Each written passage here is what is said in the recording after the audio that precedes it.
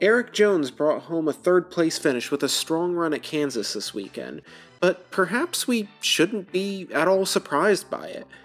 In fact, while no one was looking, Erik Jones has quietly had a really solid second half of the season. This weekend's performance was not a fluke at all. I don't think that there's any way around the fact that 2023 has been a disappointing year for Legacy Motor Club, but throughout the second half of the season, the team has actually quietly had a resurgence with Erik Jones and the rotating cast of drivers in the 42 car since the release of Noah Gragson. I'm not going to spend too much time talking about Noah Gragson's season because it was nothing short of disastrous, with 5 DNFs in 21 races, 0 top 10 finishes, an average finish of 28th, and a departure from the team following an incident on social media. But if you want a realistic assessment of where the team is at, then look at the season that Erik Jones has had. The first 16 races of the season were not kind to Jones. The 43 team had just 2 top 10 finishes and an average finish of 22nd, but in the 12 races since then, Jones has completely turned things around. Since Nashville, he scored 5 top 10 finishes in 12 races, and a pair of 11th place finishes at Atlanta and New Hampshire, so it was very nearly 7 in 12 races. He's gone from 30th to 25th in the point standings. He's completed all but 2 laps in those 12 races, and he has an average finish of 14th. Actually, if you remove his 2 back-to-back rough weeks on the road courses at the Indy Road Course and Watkins Glen, he would have had an average finish of 10th. Also, he's riding a streak of 25 consecutive races without a DNF. Many people pointed out that Jones had a very impressive season in the 43 car last year. He had 3 top 5s, 13 top 10s, a finish of 18th in the final point standings, and an average finish of 16th. And, of course, that big win in the Southern 500 last year. But if you extrapolate his numbers over the last 12 races to a full season, he's actually been better in the last 12 races than he was in that highly successful 2022 season. Over the course of a 36 race season at this pace, he'd have 3 top 5s, matching his total from last year. He'd have 15 top 10s, beating his total from last year. And he would actually have 30 lead lap finishes, beating his total of 23 from last year. One thing that actually makes this turnaround even more impressive is the fact that it has already been announced that Legacy Motor Club will be leaving Chevy for Toyota in 2024, which means that the amount of data and information they're receiving from RCR, from whom they currently get their technical support, and their Chevy compatriots is likely being limited at this point in anticipation of their departure. The first half of the season may have been disappointing, but this quiet turnaround is a true testament to the talent of Erik Jones and the great effort that Legacy Motor Club has put into turning things around. But the turnaround isn't just limited to Jones and the 43 team. I've already mentioned that Noah Gragson's time in the 42 car was nothing short of disastrous, but since his departure, the rotating cast of drivers that Legacy Motor Club has had in the 42 car has actually looked a lot better.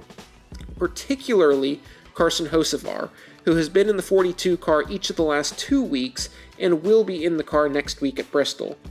He's posted finishes of 17th and 20th at Darlington and Kansas, which is actually pretty impressive when you consider that he did that with a team that has struggled for most of the season, and he only had 1 previous Cup Series start. There has been a bit of a debate about whether or not Hocevar should jump straight from the trucks to the Cup Series, and I've actually become a believer in that thought. I do hope that he gets a seat next year, and it looks like he's being talked about for the 77 car at Spire. Josh Berry has also gotten 2 starts in the 42 car, and unfortunately got caught up in an early wreck at Michigan that ended his day after he was put in the car on short notice. But he did pick up a 22nd place finish at Daytona the following week. I actually wouldn't be surprised if he gets a couple of more starts in that car before the end of the season. Mike Rockenfeller ran the 42 car at the 2 road course races at Indianapolis and Watkins Glen and finished 24th and 19th in those 2 races.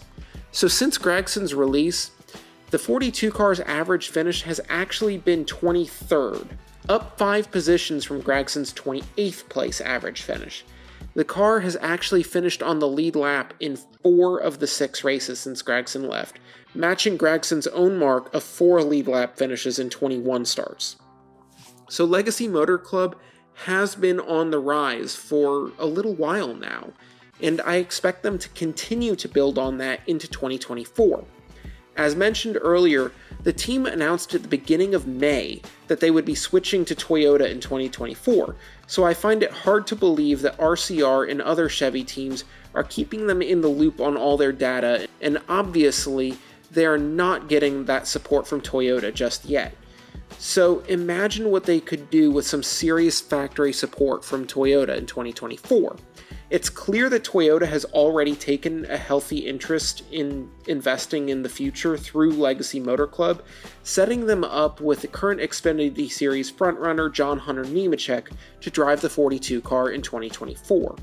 Nemechek seemed to be on track for a Cup Series seat at Joe Gibbs Racing, but Toyota said that they want him in a Cup Series car now and managed to get him to Legacy. Nemechek is a huge score for the team. He's talented, and it wouldn't shock me at all if he finds himself in victory lane next year. Going into 2024 with new support from Toyota and the talented driver lineup of Erik Jones and John Hunter Nemechek, I am expecting Legacy Motor Club to be roughly on the same level as 2311 Racing as far as on-track performance goes. I expect multiple victories out of Jones next year, and as I said, it wouldn't surprise me at all if Nemechek found victory lane too. I know. I said last year that the team had a bright future ahead of it, but clearly there were some growing pains that needed to be endured first. But I think that the performance is clearly coming, and the team's future is just as bright as I previously thought. Well, that's what I've got for today.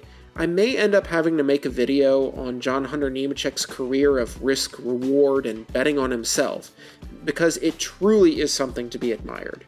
Anyway, be sure to let me know what you think about all of this in the comments. Please like the video to boost it in the algorithm, and thanks for watching.